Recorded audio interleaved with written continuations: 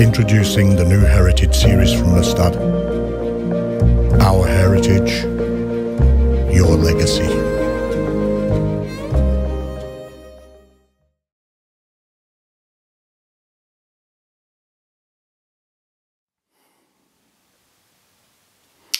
Okay, we'll start with a Mustad Heritage. This is the C49XSAP, barbless, curved, size 12. I have sheer 40-0 brown. This is a new hackling technique I've been working on. And we just attach our tying thread there. Remove that, we go back here. This is the Bedraggled emerger, a mayfly.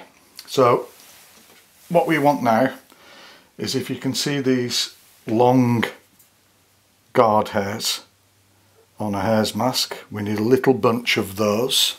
Not many at all, just a few. They don't have to be lined up. I just want this to be a scruffy tail. So we come in and just tie those in on top. Give it a couple of turns just to tack it in, see if it's right. A bit too long, so I'll just come out and I'll shorten it just ever so little. That's good. So I'll come down.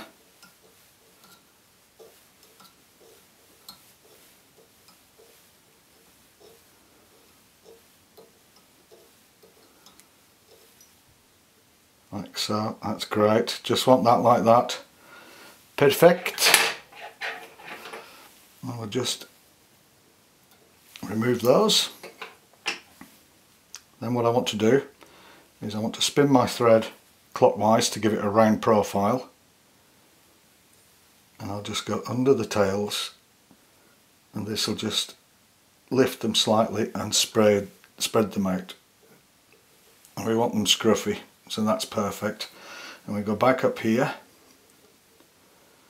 This is has been, I've only fished with this one season, but it's been a fantastic pattern. And then we have some quite heavy gauge. This one is 0.2mm copper wire. It's important that we have this because we need some weight at the back of the fly for it to present correctly. So we go down here, right into the tail base, like so. That's perfect. Then we can go back up to there, and I've got a little bunch of Aero wing fine, which I'll just tack in for the post.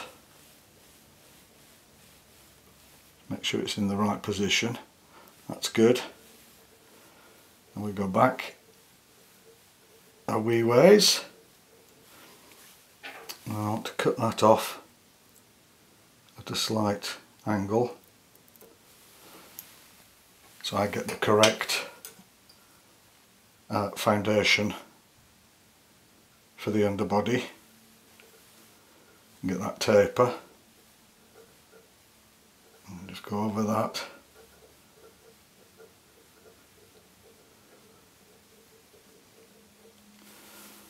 That's good. And then we can come up here, go in front, and we can just reinforce the base of the post just to hold it all together, like so. We don't have to build the post all the way up on this pattern. We go back down.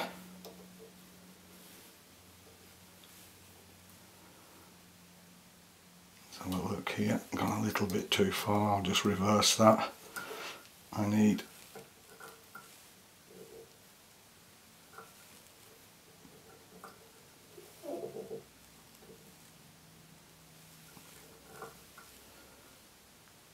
3 turns in the tail base there. I can just hang that out of the way now. And we go back down. That just gives us this extra weight at the back, right into there. Spin my tying thread anti-clockwise to flatten it so I can split it.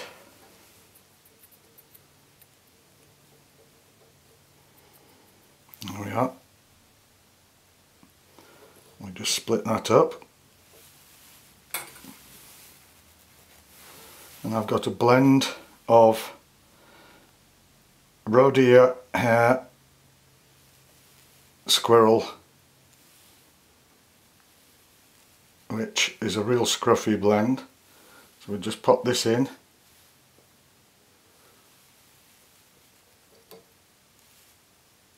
Like so. Spread it out a little. Then we can spin that up.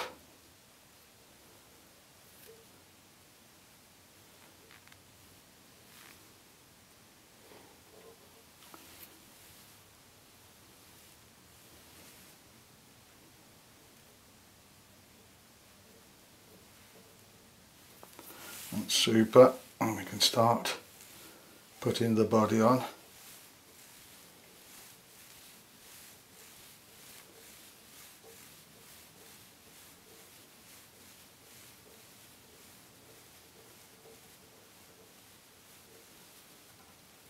I need a little bit more.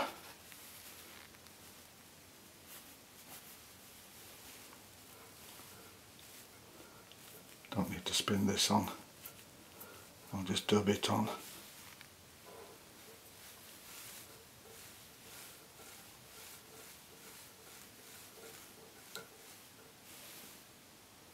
Perfect, looking very good.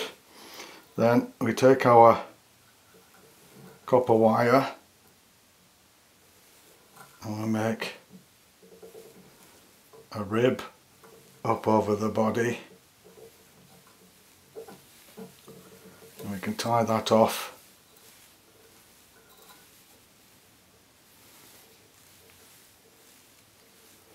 at the back. Then I've got my old scissors here, my tinsel scissors. They are renowned, but they've been used to death, so I put black tape on them so I don't pick up the wrong scissors for doing my tinsel. So there we are. Now the hackling technique. I've got a brown and a grizzle hackle. Love that combination of the Adams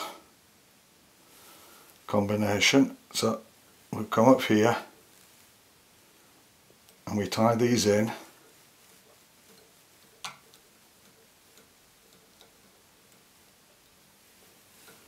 The base of the post. Then I take both my hackles and I put my hackle plier on them and I twist them up. What we get is a kind of a hackle rope, if you can see that. Then I go around the post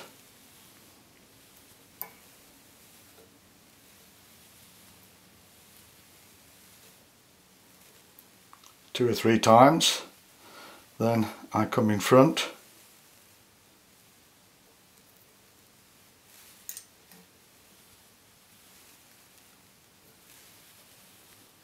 and make a collar hackle.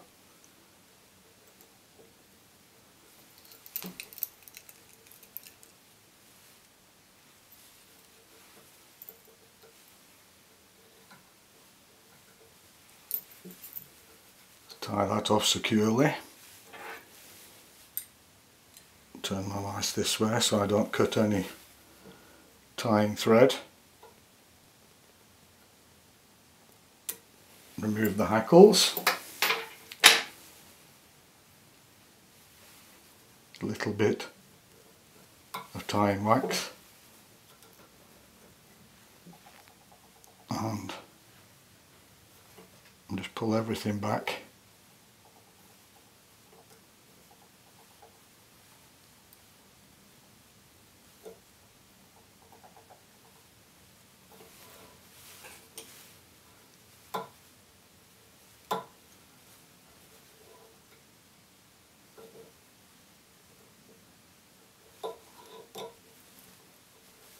give it a whip finish.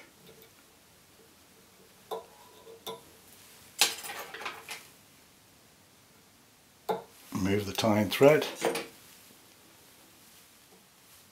The post on the axe now really is a indicator. A little sight wing there, and what I can do is I'll just remove these at the front. Of course you don't have to do it, but it gets in the way tying the leader on. But that's it, that's the bedraggled mayfly emerger with the twisted hackle. Great fishing fly. If you enjoy the videos, please like, share, subscribe, and thanks for watching.